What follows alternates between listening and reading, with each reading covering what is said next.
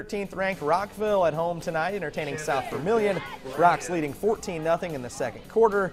Not for long. The handoff here to Del Dunnigan. He turns the corner, gets to the second level, breaks a couple tackles on his way to pay dirt. That cut the Rocks' lead in half. Ensuing possession, the Rocks answering right back. The give to Ben Cunningham and a spectacular run here. Cunningham so shifty through the Wildcat secondary. By the time it's all said and done, that's a 55-yard gain into South Vermillion territory.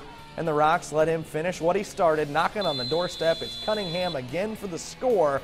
Rockville goes on to win this one convincingly over South Vermillion, 43-7 the final there.